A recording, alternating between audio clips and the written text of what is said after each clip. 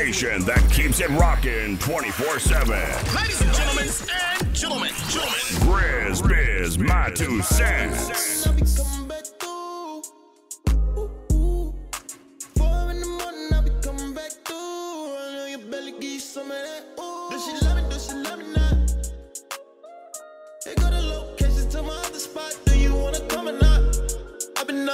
Trying to figure out if not, then I wonder why.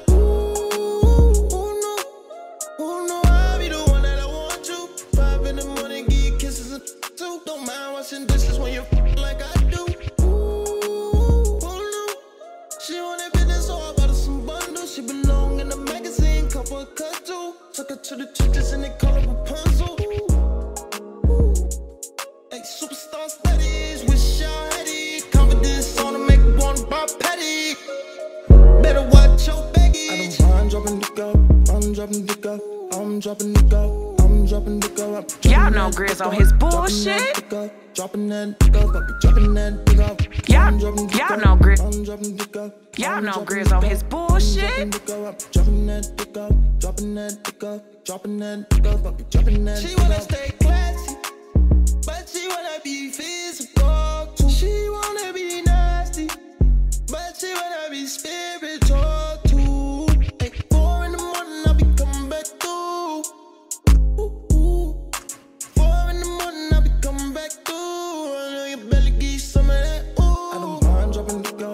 I'm dropping the go. I'm dropping the go. I'm dropping the go. I'm dropping that go. Dropping that go. Dropping that go. Dropping that go. I'm dropping the go. I'm dropping the go. I'm dropping the go. I'm dropping the go. I'm dropping that go. Dropping that go. Let's go! The station that keeps it rocking 24/7. ladies and gentlemen, Grizz Biz, my 2 cents. Hey, when it come to the hustle, you ain't seen nothing like it. I always knew this day would come, I ain't seen one psychic. Plus all my niggas play at once, I ain't got no sidekicks. And all my ladies know what's up, I ain't got one side chick. Hey yo, it's Mr. 7th letter, I'm so fucking G. That's probably why your favorite woman love the Grizz Biz, my 2 cents. It's Wednesday. We are back at it. Yes, let's give a round of applause. I always get hyped on Wednesdays. You know what I'm saying? Is it a lotto day too? Might be a lotto day on Wednesdays. You know, they don't mean stuff. You don't win the lotto anyway. But anyway, we was back at it. And as you can see, the diva will be here when the diva gets here. The other diva, she's on a sabbatical too. I guess they taking turns doing sabbaticals. So we got some things in the works for everybody. Let's give our producer a round of applause. Let's give Unanimous Network a round of applause, because he gets thrown all these curveballs, man, and he still flies through with flying colors. You know what I'm saying? That's what it is. But this Wednesday, we got some good information, man. We got a guest today. First, let me give where's my new co-host? I want to give her a round of applause. Mz Nikkii Baby. She got a new segment coming on called Products and Reviews. You know what I'm saying? She must have tapped out. Both of them tapped out? No, there she is. Let's give Mz Nikkii Baby a round of applause. Ladies and gentlemen, like I said, she's got a new segment coming on Products and Review. You know what I'm talking about? If she got lipstick, you want her to try a brand of lipstick, she might even have that lipstick, you know. Give her a review on it. I don't know too much about the lady stuff, so we just gonna leave it right there. I can go down a rabbit hole with that, you know. Woo! Yeah, I'll be in the rabbit hole with that one. But now we got her in here. The diva. I don't know if the diva's coming in through the door right now. She makes her grand entrance, but she should be here shortly. Ivory The Aries. And like I said, let's give Tyann Capri a round of applause too. You know what I'm saying? Whatever. But ladies and gentlemen, today's guest is from Cincinnati. Has been in this game for a long time. And that game that we're talking about is filmmaking. You know, writers, actors. and all of that good stuff. And it's a lot of them in Cincinnati. I ain't gonna say a lot of them. I can count. I think five filmmakers, and each style is unique and different. Let's see, we didn't had 3 on here so far, and we've got 2 more. Tonight's guest, look who walked in the door. Oh my goodness. Unbelievable. You know what I'm saying? Unbelievable. Y'all bear with us right here. Y'all bear with. Yeah, this is what happens when divas walk into the building. You know? It's okay. It's okay. It's okay. We understand. Gonna give you a loud round of applause with your Shirley Temple hairdo. You know what I'm talking about? That's what took so long, wasn't it? You was underneath the dry. Let's give a round of applause for all the co-hosts coming in. Hey, you know.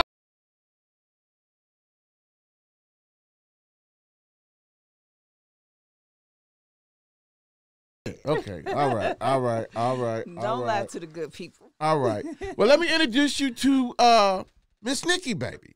Mz Nikkii Baby, this is Ivory The Aries. Let's get each other a round of applause. How you doing today, honey? We want to talk about products and review. That's what she gonna be on. So y'all can talk that feminine stuff, and your microphone is on mute, ma'am. But yeah, she's gonna be doing all of that. So y'all figure this would be a thing where I just sit back and, you know, as if that's gonna happen. No, it's not gonna happen. That is not gonna happen, because I want you to do a review on it. I have to break it out. Just stop it. I'm already going there. Oh God! At least we got some help to tame this here beast. Okay. You know what I'm talking about? Look, you know I'm excited because I said, you know what I'm talking about? I said it about 15 times already. Yeah, that's when you know he kind of, a little on the edge of his seat. Right, there it is. But like I was saying, today's guest is a filmmaker who's been doing films and this type of work for a long time, you know what I'm saying, and made his mark. I'm gonna let him tell his story. Ladies and gentlemen, let's give Cincinnati's own Brandon Miree a loud round of applause. And this to the show, man. What a pleasure! What a pleasure! Yeah, man, your story is a unique story. You know what I'm saying? Because filmmaking, I'd have never thought filmmaking. I see you posting up your Heisman trophies, your pose. You know what I'm talking about? Oh, I did like this. The ball right here. Oh Lord! See, like this why we need assistance. Yeah, you know what I'm talking about? Tell me what this smoke. You know what I'm talking about? You know what? Or What I one of often wonder, in this industry is really what led you to the filmmaking industry. Yeah, what was that? You was in football. Was it a thing, or was it a situation, or was it an opportunity? What kind of put you in that direction? Man, that is a great question. How you doing, Ivy, by the way? Hello, I'm well. Good He to grew see up with you. your mama and them too. No, I'm How's sure not my everybody doing? mother, but yeah. He's around my age, Lou. Yeah, well, my mama ain't, so we just gonna leave that there. But He know who your mama is. I'm sure a lot of people know. You know, if you from our neighborhood, you definitely know. You definitely know my mama. You know your mama. You definitely know. Let's give your mama Sharon a round of applause. Let's give Sharon a round of applause. Bless her. Yes, give her a round of applause. She needed dealing with me day to day. Ooh, Lord, Ooh, that's I'm a another- handful. Drew, you know what? I don't appreciate that. I don't There know she if that go, was there a lot she of go. love or a lot of hate. There she Let's go. get back to the question at Okay. hand. Mr. All right. Miree, I am interested to know. We used to have said our hellos. Thank you so much for coming on to the show. I have been kind of interested in anticipating this interview because that is one thing I think I really wanted to always ask you, but we've never had the opportunity to have that conversation. So I want to know. Yeah, that is a wonderful question. I think when I was in my last year of undergrad, I had to take a creative writing course as an elective. And as a writer, there's a moment that when you write something on page, what's in your head and what's in your heart is on that page, and it feels amazing. Okay. My teacher, she used to challenge me to do, do better and better work. And they say the art of writing is rewriting. And so, like I said, I felt so great about it that I was joking around with my tutors who were graduate students at the time. And I'm like, yo, I want to be a writer like y'all. How can I write? And one was like, just write. And the other one's like, you know what you can do? He said, when I graduate, I'm going to Hollywood and I become a screenwriter. And I'm like, okay, what's that? So we went on the internet. This is like 2002, maybe 2003. Okay. And we looked at scripts and screenplays of movies that have been produced already. Okay. And he said, once you learn the format, then you just let your ideas go from there. And the other one said, yeah, because you do got some pretty crazy ideas. And so he gave me a list of books to read. I started reading books and I started reading scripts as a hobby. Okay. And so one thing I remember him always telling me was that don't get too attached to your story, because by the time you sell it, it ends up on a big screen. It's not going to look anything like what you originally wrote. Wow. And I was thinking like, because it's a very collaborative process. But I started to think about that. And I said, well, what if there were some stories I really wanted to tell? So I was like, okay, well, I found out directors had more creative control. And then I found out producers had more creative control. So this is like 2003. I'm in my last year of college. I get drafted, I think a year and a half later. And so I came to Cali just on a whim for the All-Star game in 2004. And it was in LA. And I was staying with one of my high school coach's sons. And I just remember meeting one of his friends, and he was like, yo, if you land a National Union commercial, you get paid every time the commercial airs. So I'm going to tell you guys can forget about it and then get a check for 15 grand, 20 grand, 3 months down the line. Yeah. Those people that you see, like the Flows and all of those people do acting on that side, they probably got paid millions of dollars, like literally. They get so much money from them commercials, because a National Union commercial, you're going to get paid every time it airs. And so I was thinking like, what can I do? Got to get a piece of this money.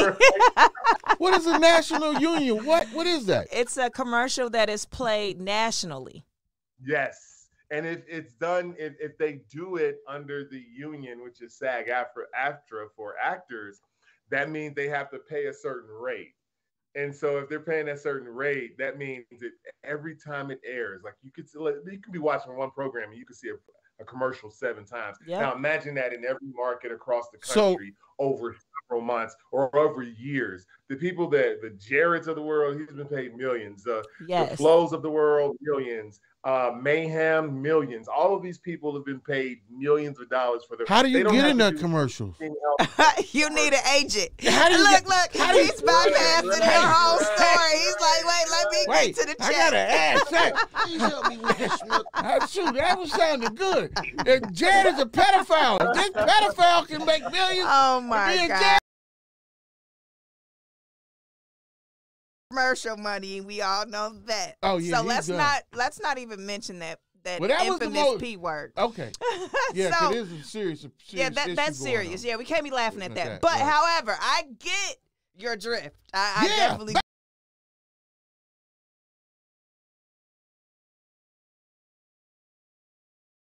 Agent, you need some talent, and you got to practice. Well, I got all that. All right, so you out there? Did you practice? I will. You out there already, so you keep that in mind. You know what I'm talking about? Right. After we get finished with after we get finished, Grizz said, give him the opportunity to touch the big screen. Yeah. Okay. We're gonna talk no.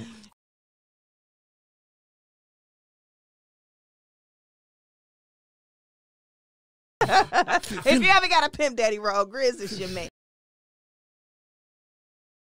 So the SAG. Oh, by the way, Zarian just said what's up. He said call him on the show ASAP. He said what's up. He can call. He tell him the screen is the numbers right there. Yep. He can call in. Yeah, he can call in right there. I'm so sick of Zarian and his shit, because he's supposed to been on here 50 million 20 times. He gonna be on here. He gonna be on here. But we gonna. Okay. Focus. Oh, Bring focus. it back. Figure Bring it it back. Focus. Okay. So here we are with this knowledge that you have learned about how the industry actually works. And then so you applied this knowledge in what way? So I started taking writing classes when I was playing for the Broncos. How was that? Writing classes online. How you focus on NFL Football and and script writing at at the same time and be good at it? How you do that? I mean, I know sometimes you just gifted. If you got it, you got it, right? How many seasons you play? It's a situation where, I think football players, people look at it as a certain way. And so there's many faceted layers to football players. And some of them are the most brilliant people that you'll know. And I know guys that are like artists, or guys that are just like very into some very weird stuff that you would never imagine because they're football players and people have like a worldview of them. And so, it's amazing the type of things that you'll find people get into. I mean, how many seasons you play? And stuff, like literally there's like that wide of range with football players that you happen to come across. And so I just happen to be interested in storytelling. And so I just ran with it. I really ran with it. So from there, I was like, okay, not only writing, I wanted to take I wanted to take a filmmaking course. I want to learn filmmaking. So after my second season, I took a customized filmmaking course in New York City. And the two hardest things to do in the world is to start something and finish it. Yeah. And so they wanted me to just shoot a scene. So I wrote out a short script. I shot it. We edited it over a weekend. I just had the bug, man. And it was this was 2006. And I was like, yo. Hey, man, you was living a life. Yeah. So I just really wanted to get out. I had a lot of stories that I wanted to tell. So a lot of Zarian says, shoot him the number. What is that number? 513-7 what? 788-2534. 788. He's probably gonna call in 2534, but he's driving. But neither here nor there.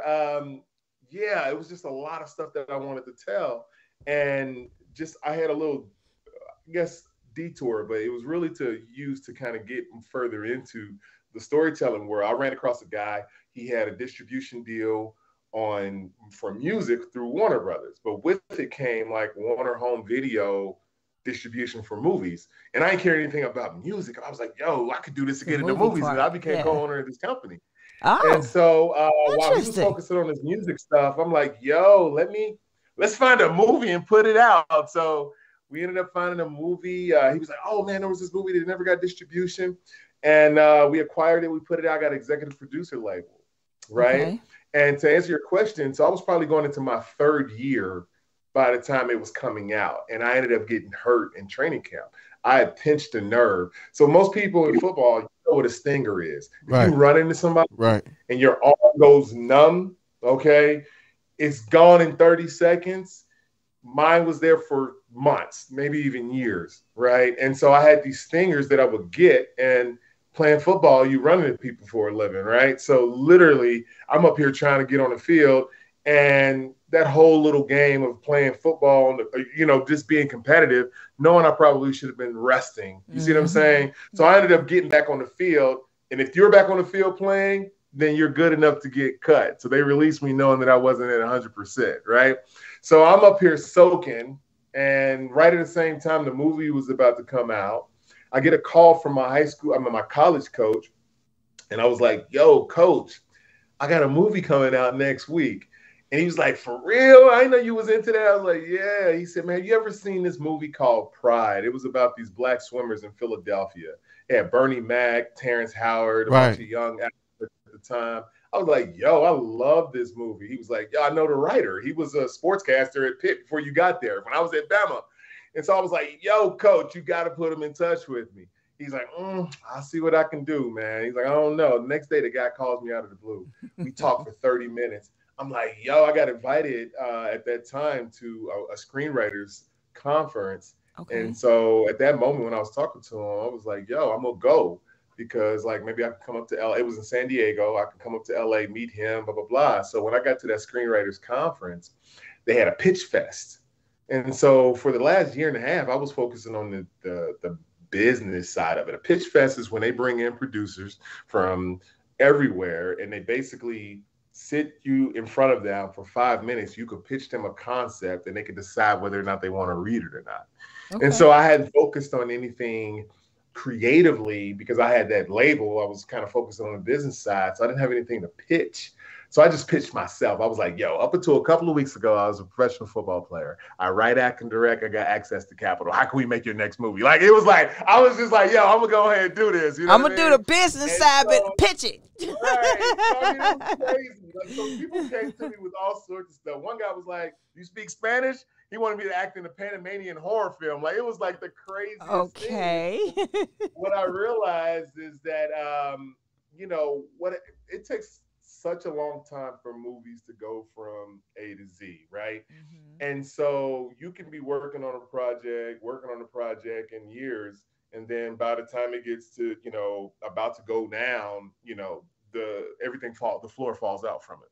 And so you're back at square one. And so none of these were my projects either. So I was basically trying to leverage my distribution to help people get financing. So I was like a middleman. And these weren't like stories that I really cared about and anything like that. So I was like, man, you know, I want to start telling my stories. And so at that time, that's when I probably had started writing my first feature film. Wrote a feature film. This is back in Cincinnati.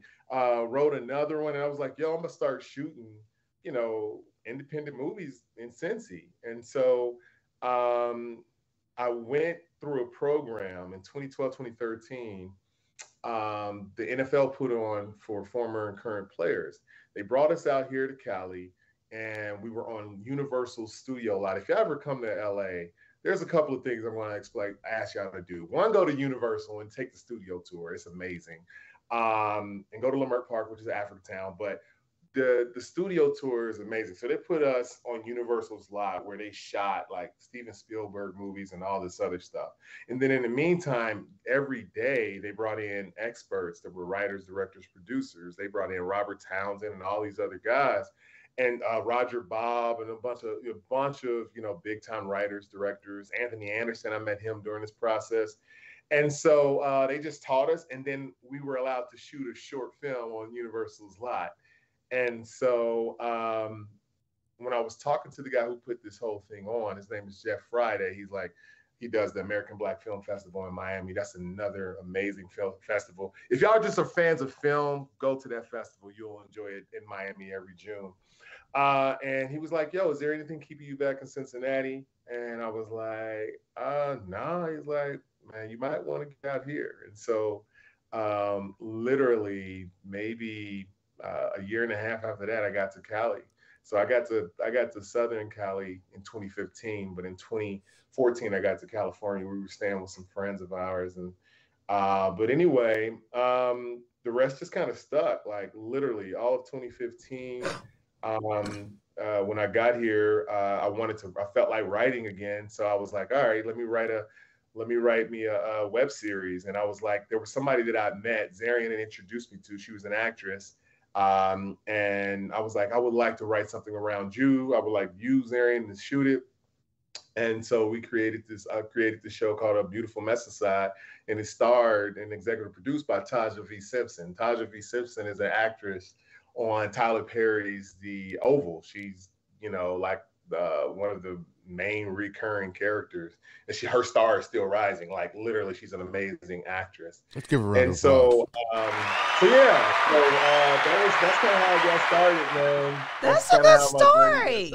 I think that's the most quiet I've ever seen GRIZZB while someone was answering.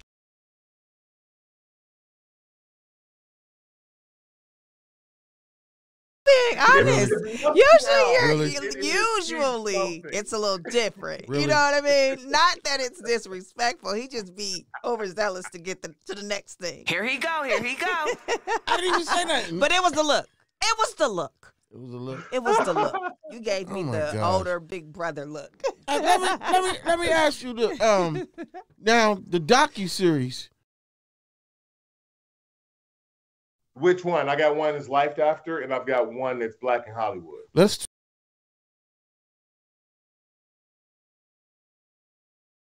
In 2018, I started a small production company, Movie Field Entertainment, and part of our model was to do short form stuff that had a long form companion. So what it meant is like short things like a web series, short films, but they could also, a web series could be a TV show. A short film could be a feature. So you wanted to prove the concept and then be able to have something to be able to make it bigger and, you know, be able to get revenue from, right? And so what we realized is that, you know, we kind of perfected that low budget, no budget filmmaking, and was like, yo, if we just had a little bit of extra something, we can do something special. And so right during the heart of the pandemic, I came up with a concept called Black in Hollywood.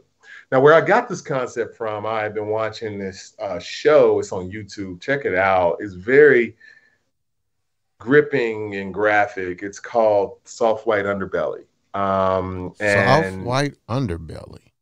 That's it is. It has a strong niche, y'all. I mean, I've got the name would not initially attract me. I'll say Soft that. White So I'm Underbelly. kind of glad that someone. What can is say, that this about? Is good. Because my mind, I'm going down a rabbit hole. I'm going down the rabbit hole. Reel him in. Just give him Soft something. White Underbelly. Something. I'm gonna tell you because it's pretty intriguing, y'all. There is a place out here called Skid Row. Right? Yeah. Skid Row. I visited Skid Row when I was in LA. So that's real. Oh wow. Yeah. Okay. So it's like crossing the street in this dope fiend alley. Basically. Yes. It's yeah. about the size of Lincoln Heights. Yeah, and it's kind of scary, weird, scary in a weird kind of a way. Yes. I'm not gonna just say it's completely drug addict because you can literally see the mental health issues up and down Skid Row. So it's bigger than drugs. But I'm sorry, go ahead. No, absolutely. Yeah, it is. It's a sight to be seen. And this guy, he goes there and he talks to pimps, prostitutes. He talks to addicts. And, I think I have seen some of the characters on this.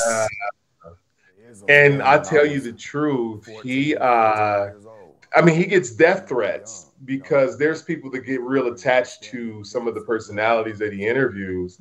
And there was one, she was such a sweetheart. I mean, he was interviewing her and you could tell she was just so, she was so high. She was definitely drugged out when he had interviewed her a few times. And he tries to get them help and things like that. But a lot of the people who are trying to help certain people, they get threats. But it is when I tell you, it's an underbelly, and that's exactly what it is. It's a very strong niche. And so, you know, my wife got me hooked to it. And so I basically been watching it and I was like, man, what could I do that has a strong niche? Because what happens is as storytellers, we try to appeal to everybody. And I really kind of came along when I went to UCLA a few years ago. You know, niche is the new mainstream. Mm-hmm. See, there is stories like, and let's just say there's a story on a particular block in Avondale. You see what I'm saying?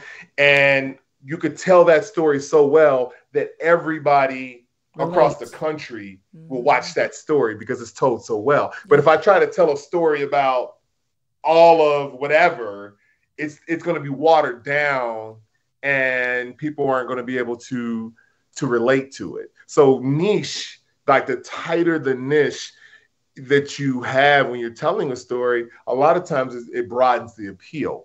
And so I saw in Soft White Underbelly, it was such a niche that, you know, it appealed to a lot of different people. And so that's where I said, well, what could I find that has a niche? But, you know, obviously one thing about me is I love my people, right? And, you know, let's give a round of applause for you loving your people. Right? Don't we all? Right? All right. You know, and so I figured, you know, I'm in the shadows of Hollywood. I'm in Hollywood, and let's talk about their journeys in Hollywood. So Black in Hollywood really is a docuseries that really first celebrates Black excellence. And then secondly, it talks about the intersectionality of being Black in Hollywood, because there's an intersectionality there, right? It's not, we're not always treated the same. So what does that look like? And I tell you what, the results were pretty astounding. I interviewed 10 people, and you will find a range of stories, and it's just been very compelling. So I'm still in post-production on several episodes, but I finished an episode and put it out in the festival circuit. It's been in 2 festivals, and it's won 2 top awards. So it's That's really what's up. everybody. Let's give a round of applause. Round of applause to that. So That's big. that's real big. Let me ask you this. So we had some other movie makers. So what did you call your title? What is your title? All right, so Black in Hollywood is the title, but then of the entire docuseries, but each episode has a different episode title. So I basically, there's a theme to everything. And I think that when people start to storytell with themes, their stories are stronger. If you ever watched the movie Ray, right? Mm-hmm. The movie Ray, the theme of that movie is when his mother said, don't let anybody make you a cripple. Go things your own way. When he was about to turn blind, he was a little boy, she gave him that speech. And the rest of that movie was him doing things his way. Right. And so that was such a strong theme that it resonated. It gave the flavoring, and it guided the rest of the movie. So in stories, you always got to decide, like, what is your story going to say? You see what I'm saying? And what is it saying? Like, you might have some cool scenes cooked up. You might have some things that you like, oh, I know I want to put this in this. But after it all, it's called the trials of tokenism. Because tokenism, when I start to do some research on tokenism, there is a lot of undue stress put on tokens, because nobody listens to that token outside of what they're a token for. Wow. So you're the only person that's going to talk about blank, because that's your field. And so people have, like I said, with football players, they have such a wide depth of surrounding a spectrum of gifts that people just overlook them, and they don't take, anything into account outside of what they're known for. And so it causes stress, it causes burnout, and, a feeling of invisibility. And I realized that that's what he was doing. That's what he was experiencing when he was on the red carpet, and he's saying, hey, here's Gabrielle Union. We want to get a young Gabrielle Union. We want to interview her. They're like, no, let's go to this white girl. It was like, and so it kept happening over and over again. I went to the white girl too. Where he started his own blog on the side that just covered Black people. And he got found out because one of his stories went viral, and they gave him an opportunity to take it down. And he was like, nah, and they fired him. They walked him out the building. He was like, yo, I'm doing this for Black folks. So, I looked at that, and I started seeing, that this is about tokenism. And so I called it the trials of tokenism. And so that one is doing incredibly well on the festival circuit now. Wow. Every festival it's won. And yeah, here's the thing. Like, if somebody sits down and watches something of mine, I don't care whether it's 2 minutes or 2 hours. I just want people to be entertained. And so this is a 22-minute piece, a half-hour piece that basically I think they have really connected with. So I'm pretty excited about. How can they view this piece that you're mentioning? It hasn't been released yet. So right now, it hasn't been released. I'm finishing up the episodes. Okay. So I'll probably start doing some screenings in 23. Okay. And I'll make sure that if you go to Black, the letter in Hollywood at IG, you'll be able to be updated on, where it's going to be. Invites. Yeah, Just make sure we get some invites, okay? Here. That's all I want to say. Definitely, you have some interesting work. Grizz has talked about some of your pieces like way before now. We had another director here, and he was wanting to have you on the show then. I think it was just conflicting schedules, but definitely he's been tapped in. So I'm very interested to see just how that creative side of you works. I know that anytime you are something as major as an athlete, right? Not just a regular athlete, but when you go pro athlete, you definitely have way more talents than just one. I don't know why people discredit people that can do anything on that level.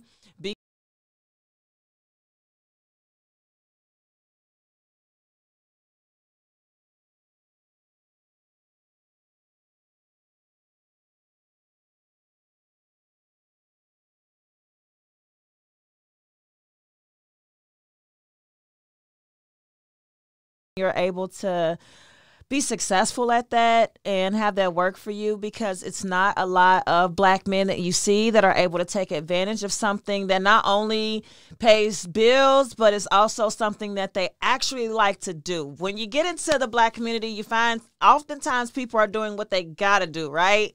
So you don't get to see this side of it often. So I'm happy that this has happened for you. And I'm excited. I want to see what's next. Do you have a next thing? Is there a next baby that you already kind of got, needing the dough to put in the oven? What we got going on? Yeah, absolutely. One of the things that I do, I develop like several projects at a time. So, and it takes me a long time to develop because I want it to be, some caliber of quality. And so I do have several small, minor level of perfectionists you might be suffering from. Right. That's the thing. That's really the biggest thing is that, there is a balance there where, at some point I was out here for my very first project I mentioned with Taja Simpson. I never came out. We ended up losing. We were spread too thin as a team because we didn't have a budget, and some things fell through the cracks and we missed some footage. We taped over some footage. And so when we tried to get to the edit, the pieces didn't really quite connect, man. And that really took it just knocked the wind out of us. Yeah. And so, how do you stay motivated? How did you stay motivated? I know. Sometimes you just gotta step away, regroup and retool, because I was at UCLA for all of that year, which was 2016, and all I did was just write. I wrote a pilot version of that web series, and I wrote 2 other projects, just getting away from it. Mm-hmm. And then in 2017, I tried to put the pieces back together. We did an amazing sizzle reel, but we couldn't shoot some of those scenes that we lost, but that thing is still on deck. But here's the thing. I've been out here at that point for 2 years and nothing had been released that was mine. Then 3 years passed, nothing had been released. I didn't release anything until 2020. So, I've had some missteps, right? And so you've got to what really hit me was that I'm really out here and I'm saying I'm in Hollywood and I'm not releasing anything. I'm a fraud. I really felt like I was like, yo, I'm faking a pump. You know what I'm saying? And that's an internal thing you battle with. And so I ended up in 2019 shooting something, put it out in 2020, and just let people know we're here. And that won some awards in the festival. And I'm going to write a pilot version of that. And I'm going to do a long form version of The Other Side of Normal. So I remember when I told you I took that program at Universal, Anthony Anderson had told me a story about when he was selected to be in a pilot. A pilot is the first episode of a show. They normally shoot pilots January, February, March, all right, just to prove the concept. And then in April or May, they have first quarter business. Mm-hmm. Yeah, and so they'll say, okay, cool, we're going to take that from pilot into series, right? So he got selected from the pilot, but in between the pilot selection and him shooting it, he had told everybody, he had told his family, he had told his friends, he had told everybody that he was shooting his pilot. And turned out that the production company wanted him, but the network didn't. So he didn't get selected. And I just remember thinking oh my gosh, that is a different type of strength. Because in football, if I get hit or if I hit somebody, right, and I get hit and it's hard, it hurts so much, it hurts your insides. I got to bite my mouthpiece. I got 30 seconds to sit back in that huddle, and I got to go out and try to hit him harder than he hit me, right? But in this industry, to be able to say, hey, I'm going to be in this movie, and then you go and you sit and you're not in that movie, that is a different type of strength, right? You know, and so you got to be able to deal with that type of rejection and that type of pain, that type of hurt. You hear about, you know, like imagine being excited about a movie and then the trailer releases and you're waiting, you're looking at the trailer and then everybody is making terrible comments about it. That's a different type of strength. Yeah, that takes a little bit of difference. So was that before or after his appearance in Me, Myself, and Irene? Because I'm a movie buff myself now, so I'm a little bit versatile when it comes to these things. So that was, I think, the very first thing I ever saw him in. You didn't see him in Me, Myself, and Irene? I can't remember him. I'm a Jim Carrey fan, so he was one of the kids when they grew up. Shut the front door. No, I'm not lying. I gotta go back. I'm not to that lying. movie now. You gotta go back and watch it now. I'm telling you, I'm gonna be real honest. Is that you guys? There's not that much separation between you being a movie buff and then people in the industry, other than, you know, the applied focus towards a particular skill set, right? But you know what good story is. You know what you like. You might not be able to articulate, you know, in industry terms, but you know what a good story is. So you could take that and apply that in this industry, and you'd be like, oh, okay, cool. So I take my movie buff stuff and I like watch something, and if I'm watching an edit of mine, I'm like, something ain't feeling right. Okay, this is what we need to do. So you got that. You see what I'm saying? Yeah, because I'll be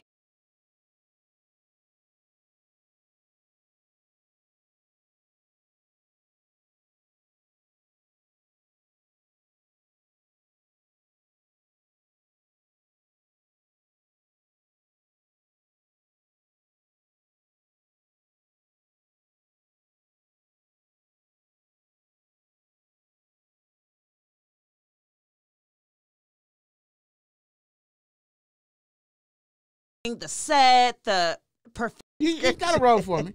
He does. I know he does. But he is good at acting the ass. Okay, no, I'm kidding.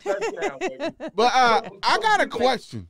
I got a question though, for real. On the serious set, you did this Black in Hollywood. I want to know about the relationships among Black actors, screenwriters, the whole conglomerate. Because when we watch certain movies, or it'd be the same, and no offense to the Tyler Perrys, it'd be the same Tyler Perry folks, and this, and this, a lot of times we do see the or actors back in the repeated. day, and back in the day, when it was the when the Sanaa Lathans, the Nia Longs, all we don't really see them venture outside of it's like pockets. What's going on in Hollywood? And contrary to popular belief, where they say the lighter complected are favored, I see a lot more darker complected people that are repeated in some of the larger movie roles. So how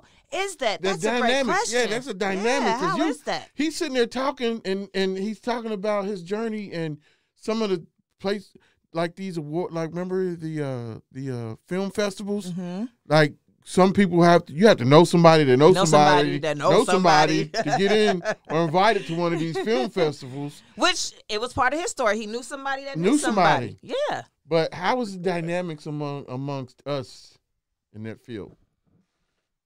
You know, I think it's getting stronger, especially I think, you know, as to me, there was this whole conversation, and it flares its head up every so often about British actors taking American roles.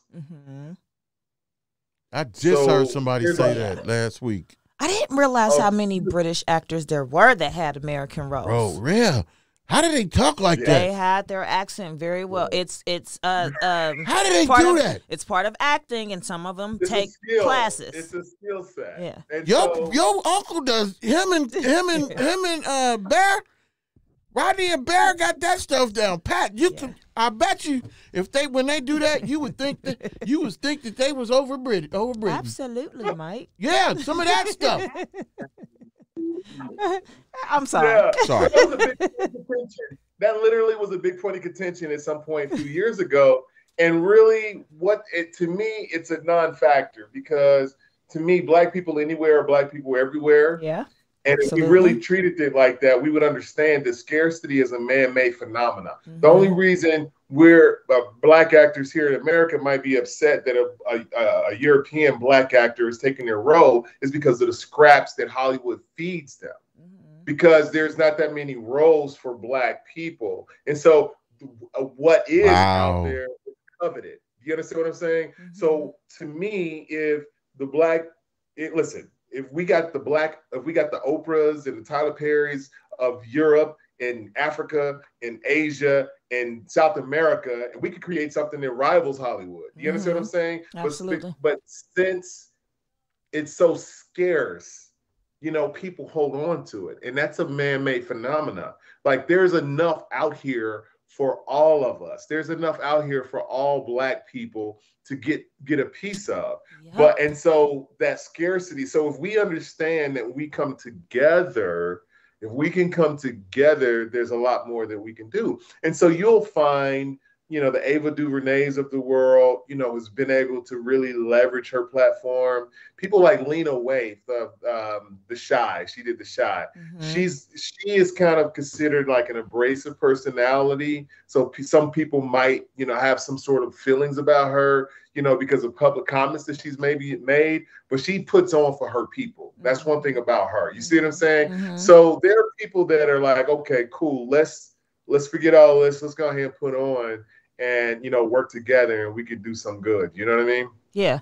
And I think I'm glad that you said that. And I think along with that, we just gotta lose that mentality that there is not enough, because there's more than enough. You have to remember that just the United States is trillions of dollars in debt. So there is money that is tangible to all of us. So one thing that you said that really kind of touched me, and it brought up, I was watching an interview, and it was a Jewish guy that is big in Hollywood. And I'm not going to name any names. So listen, no, this is very interesting.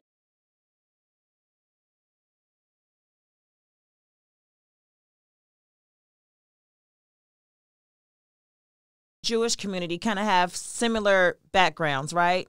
Because there was a point in time where the Jewish community couldn't get health care, they couldn't get jobs. There was nobody that was publicly wanting to service the Jewish community. What came out of that was intriguing and important to me was the fact that their unity behind that, between being outcasted from every other major society, they created this unity amongst their culture where they are vastly successful, financially independent, and they, I won't say went through some of the same quarrels, only simply because in the fixing of their community, they didn't have a lot of assassinations and, continued violence toward that part of their movement. But it was interesting to hear that common thought process really kind of united them. And then for you to say, again, that could happen in Hollywood. I think it could happen across the Black community itself. We could have so segued into this, into all of this, because your boy, we go back to Doofus 1, Doofus 2, to bringing this attention to, but this would be the time to put that narrative out instead of worrying about exposing them. Why don't you go ahead and capitalize on creating that community? Yeah, creating the community that they have shunned us from. Well, or that he feels shunned from. I won't say us collaboratively, because I'm not rich, I'm not in Hollywood, and I'm nowhere near on Kanye's level. It just behooves me that we have all this Black so-called excellence We do. We got but let me tell you something. And we can't because, get wait a conglomerate. minute, because they don't get addressed the same way. When it's our culture, we see massacres and assassinations. And I was going to say that is relevant currently right now because it's not just with our culture anymore. We're able to see it happen because of all of these, what do you call them, theories? What do you call those theories that you be coming up with? They're not conspiracy. Conspiracy theories. If it's happening in your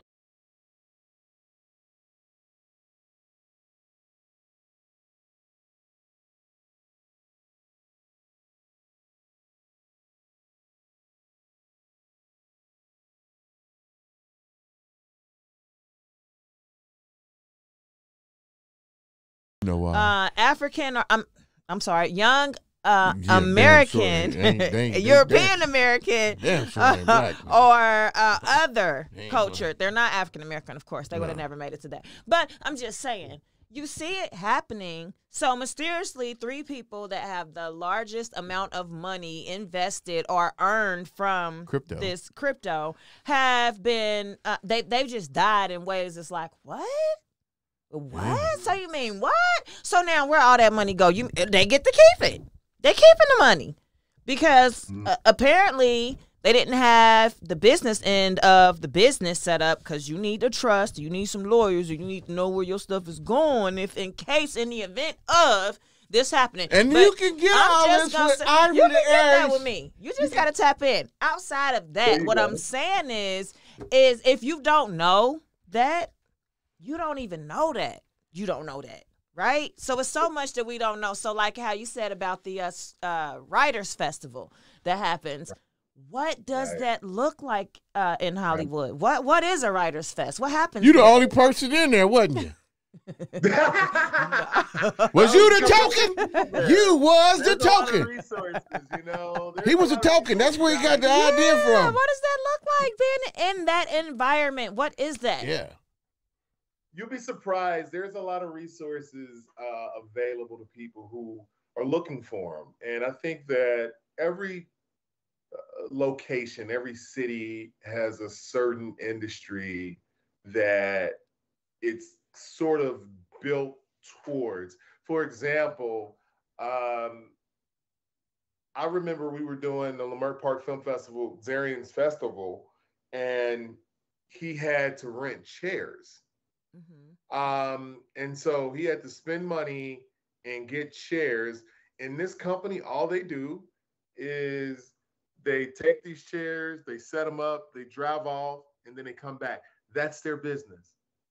And so it's very interesting that in this town, you know, if I wanted to just buy a couple of 100 chairs, right, and a pickup truck, I can make a viable business because there are so many events going on throughout the year.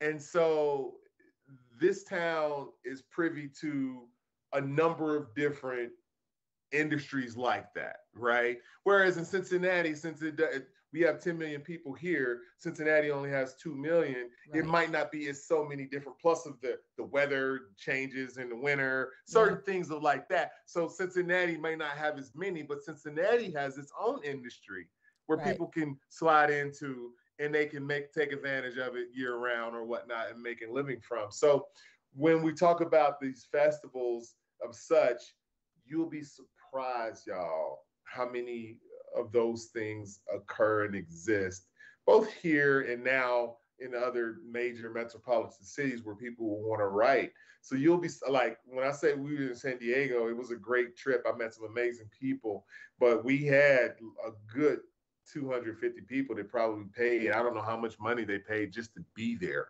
just to be there for that weekend, because, you know, sometimes access gets you to some doors that you couldn't just do by skill alone. Yeah.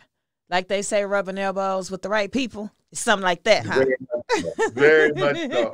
You'll be surprised, you know. Just the people that you meet. Yeah, Hollywood is one of those type of places. People look at me and they be thinking I'm somebody. I'm like, yo, you know, I ain't like people look at me and I could tell they would think like I could be. And I'm thinking in my head, like, but they just don't know. Right. They have no clue. But you are have no somebody clue. because you don't know. You have could be no holding clue. on to the next big Hollywood gem, and you just Exactly. ain't had your moment yet. Hold on. So, Shameless plug. New segment coming to GRIZZBY is my 2 cents. The local nobody. the local nobody. Traveling all around the country, finding out that you are somebody. It's real. Give a round of applause to my brother in this new show coming out, The Local Nobody. Okay. I'm interested to see that as well. There you go. So definitely, Brandon, you have dropped some gems. You have given us a little bit of the inside scoop. What you haven't told us, you kind of beat around the bush a little bit. Like, I got a lot of things I'm working on at one time. You got to tell us at least one thing. Is there anything that you're working on that the people who are listening can tap into, that they're like, can get to know you or your skill or a part of the business any better?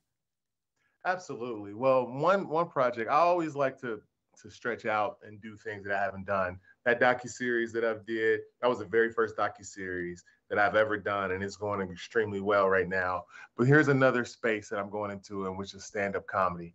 And so I want y'all to remember this name. This is Tina Graham. Tina Graham is the godmother of comedy. And she has been around for 30 years at the forefront of these, at the time, young comedians that she said, hey, give them a chance. And they've got on Def Comedy Jam, Comic View, Bad Boys of Comedy, Who's Got Jokes, and all sorts of stuff. And so she's been at the forefront of that for the last 30 years. When I met her several years ago, Def Jam did their 25th anniversary special on Netflix. And she was getting text messages from comedians who were at the special asking her what table she was sitting at. And she didn't even get invited. So I told her, I said, you know what? That's You've done bad. this, you know, for enough people.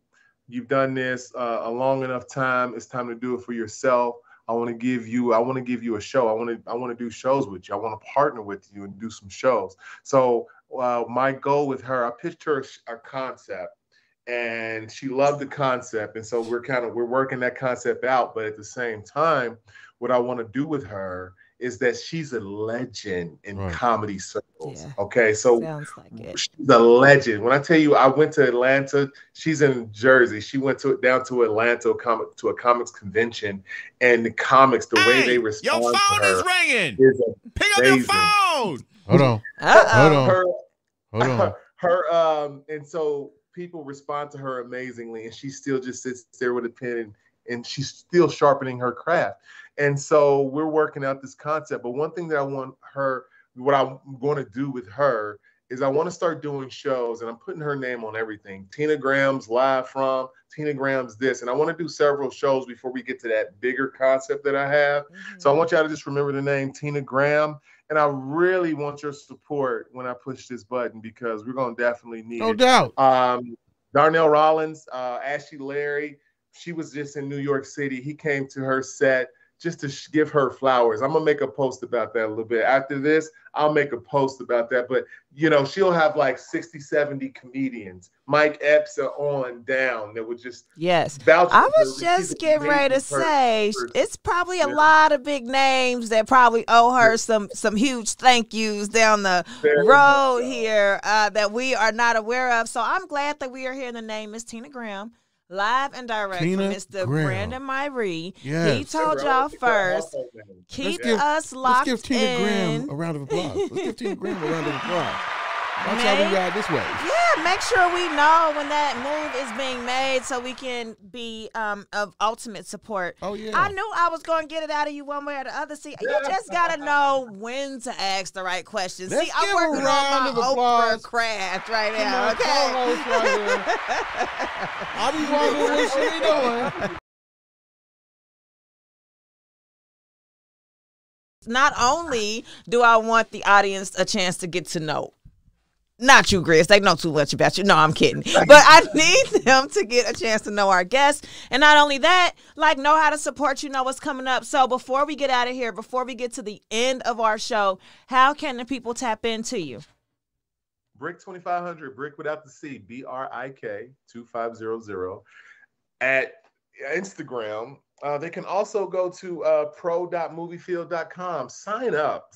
Pro.moviefield.com. The name of my company is Moviefield Entertainment. So moviefield.com. But if you put pro dot in front of it, you'll be able to sign up to my subscribers list. And I'll give them the first of everything. I even try to give out free tickets when I get screenings and things of that nature as well. So if you go to pro.moviefield.com, you considered family. I'm just gonna be real honest, man. That's my family on there, and so check that out. And Brick 2500 without the C on IG.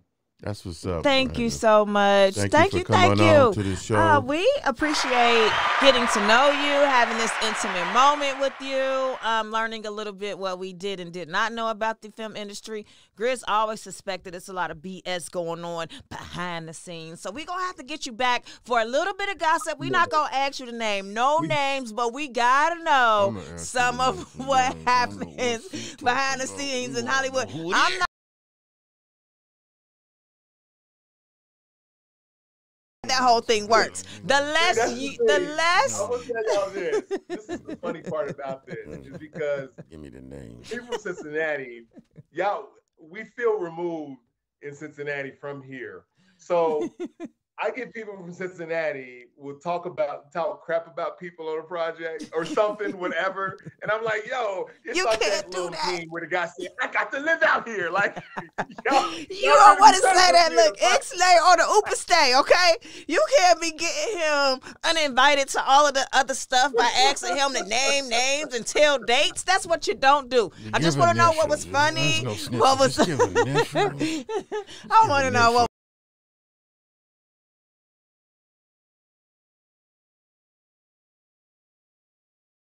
I'm not going to ask and insist that you answer any of Grizz's direct personal questions, okay? You're going to get an invite even if you don't, okay? That's all I want to know. Thank you again, Brandon. It was so nice to spend this candid time with you. I appreciate you being an open door for us, and just remember to stay tapped in with us. Who's that? We got a caller. I'm sorry. Before we get off the line, caller.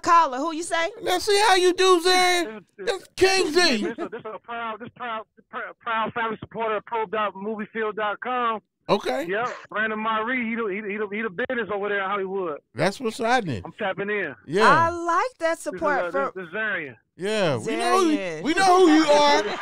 we know who King Z is. King Z had to tap in one time, like, let me support my folk. What happened to your interview, King Z? Ask you know what? I ain't gonna be black and ugly like that. I'm just gonna say, remember that we invited you.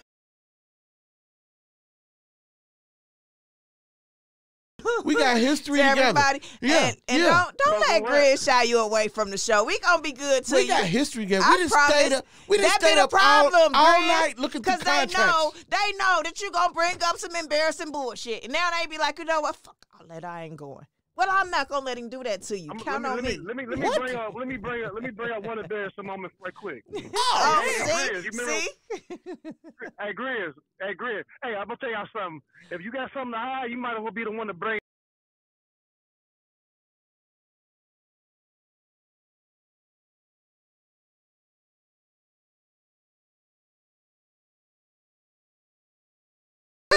So go ahead, King Z. Spit it out. No, let the people hear what you got to say. Hey.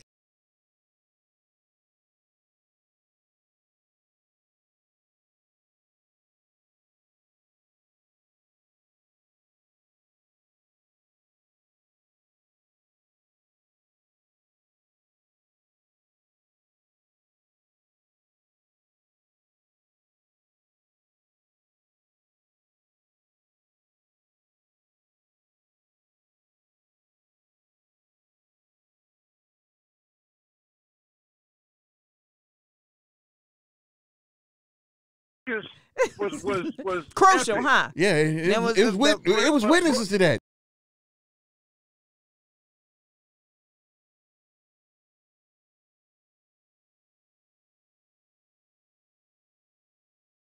tell him. Go ahead. Go ahead. Hey, that nigga, he whooped my ass. I ain't gonna lie, he whooped my ass. Who did this to you? Ass. Big Blue.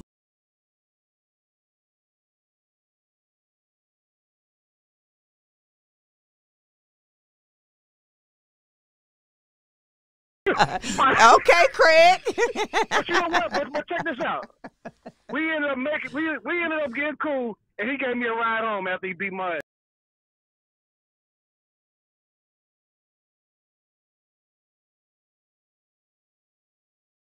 That nigga beat the piss out of me. I ain't gonna lie. Hold on. But here's the funny thing, though, right? This.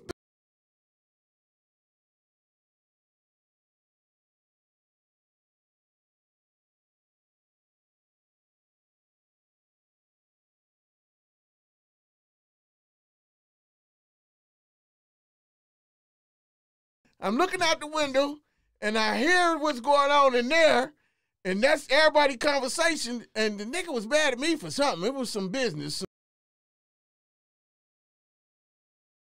It was Suge Knight down here soaking wet records. So after he gets through doing that, they doing their dance, he comes down the highway to do a dance with me. Not little bitty old Grizz. Your ass is too damn big.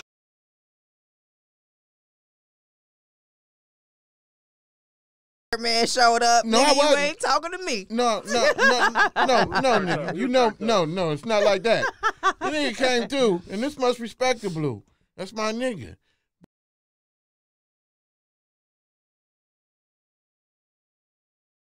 In the throat. He came through the door. I hit him dead in the throat. He said, I'm doing mine first. Man, I just heard what went on back there, and you was not gonna do that to me. He grabbed his throat like what Zen said. Zen said I should have picked up something. The nigga said, you don't play fair, Grizz. Shit, I don't play fair, nigga. You damn near 300 pounds. Yeah, he told you, huh? Hell yeah. I just see what you did to Z. You see what happened?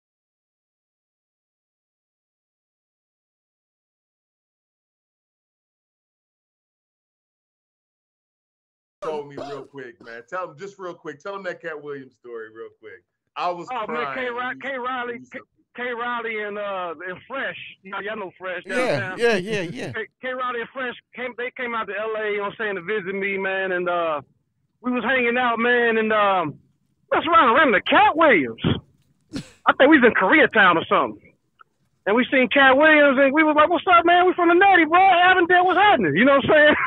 Right. And he was like, "What's up, man? What's going on, players?" You know what I'm saying? So he was, he was in his Katt mode. He had like a funny like 6-passenger, like a 10-passenger stretched Navigator SUV. It wasn't like fully long, but it wasn't like the regular one. It was like it had an extra.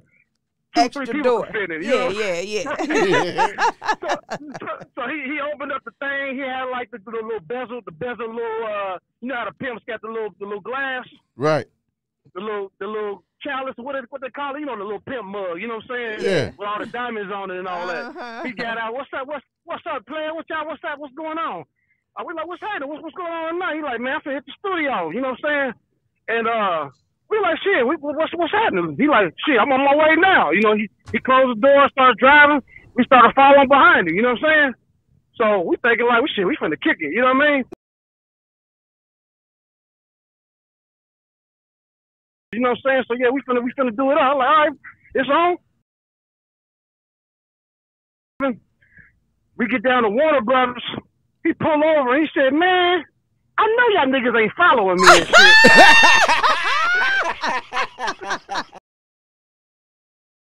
Warner Brothers, not we, nigga. Exactly. It's funny because he, you know, Katt Williams feel like he like 6'5", you know what I'm saying? So he pulled the car over. He got out the car and came to our car like, hey, man, I know y'all niggas ain't following me, man. we said, shit, what we need? What's happening? He like, man, shit, we got Snoop in there. You know what I'm saying? If I bring 3 hard heads, and he gonna be like, man, what the hell going on? And shit. So, yeah, man, you know. Oh, Avondale ass niggas trying to hang with me. Yeah. like, That's a good one. But at least he ain't curvous though. You know what I'm saying? He ain't curvous like, you know what I mean? Right. He like, let y'all know that shit ain't going down. We cool and all from the city, but you feel me? Yeah.